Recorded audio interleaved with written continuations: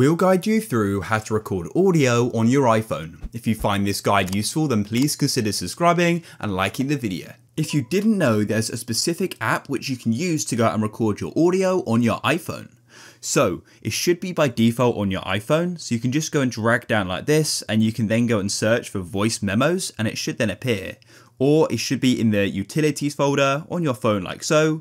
If you can't find it, you may have deleted it, so just open the App Store and go and search for voice memos and open it up.